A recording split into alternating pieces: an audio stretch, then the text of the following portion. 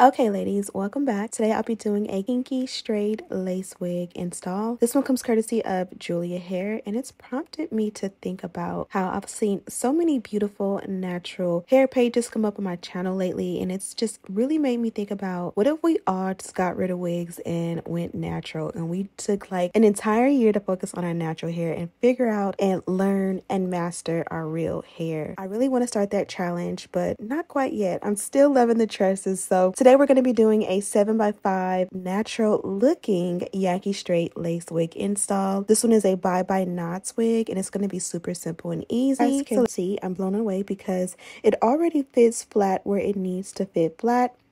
Here I'm showing you the wig from the back, and you guys can see how long and full and luscious this one is. I definitely have all the details on mine in the description box for you to, get the inspo. So this is what it looks like lengthwise. I'm going to go ahead and add a little bit of heat protectant all the way around. We will be straightening this one today, and it's going to be simple and easy. Super easy. So no fuss at all. Whenever you go ahead and add your heat protectant, be sure to like comb or brush it in so that it can work it through all the strands. Here's kind of a look at what it would look like as a low ponytail. I think that would look super cute, especially when your braids underneath are flat. Now we're going to do my favorite step ever, and this is the dynamic duo. I'm going to take a generous amount of wax, apply it around the perimeter of the parting as well as the hairline. Once you apply that wax, you'll be able to go in and repart the hair, and it'll be a super neat part.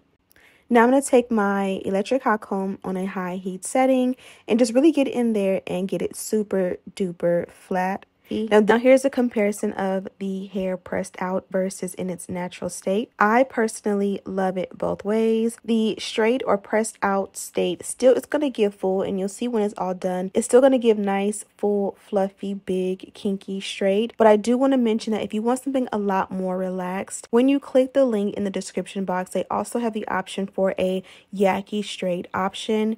In my opinion, kinky straight is like the nice va-va-voom lion's mane, really full hair, whereas Yankee straight gives like natural hair relaxed. So it's going to give that same sort of like African American texture, but more of a silk press straight. And again, although this looks really silk pressed, you'll see once it's all done that it's still going to give lion's mane fullness opposed to what it will look like if we were rocking the Yankee straight. I also want to mention this one does come in a 7x5 as well as a 13x4, and this one goes from 14 inches to 24 inches, so you can definitely customize yours and get like the look that you're going for. I went ahead and did the opposite side off camera, and this was the end result. As you guys can see, that hairline melted and dried flawlessly. Now it's one with my skin as I predicted. So from here we can go in and add a little bit of a lace tint. Typically the tint that I use in the parting is different than the one that I use along the hairline. The one in the hairline tends to be a lot more dark,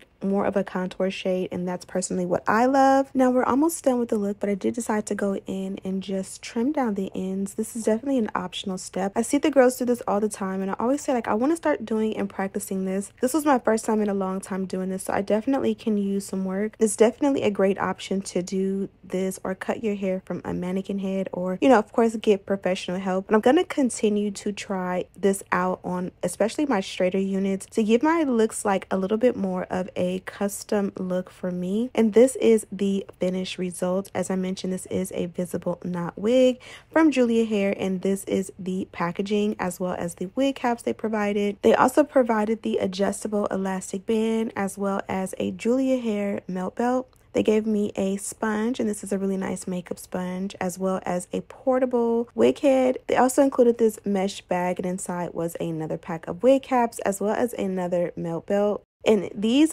blew me away. They are press-on nails, but they look so good.